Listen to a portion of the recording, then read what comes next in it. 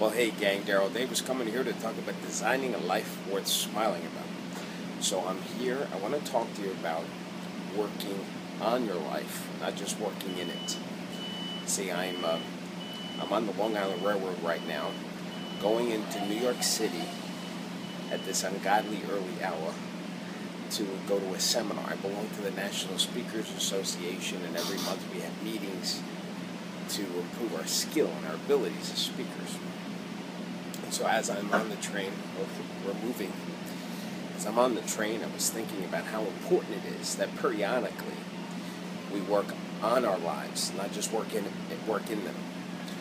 You know, sometimes our lives can seem like one long to-do list between the kids, between the business, the money, the household. And it seems like you're going from one to-do list to another, or not list, but to-do item on your list, one after the other. And I think it's important that we take the time to work on ourselves, whether it's for your business, whether it's for your attitude, whether it's for your skill and ability in your jobs, but work on who you are. And during that time, you get a little introspective. You think about what's important in your life. So make sure that you take that time, whether it's watching a video like this, whether it's reading a book, whether it's listening to some kind of motivational CD.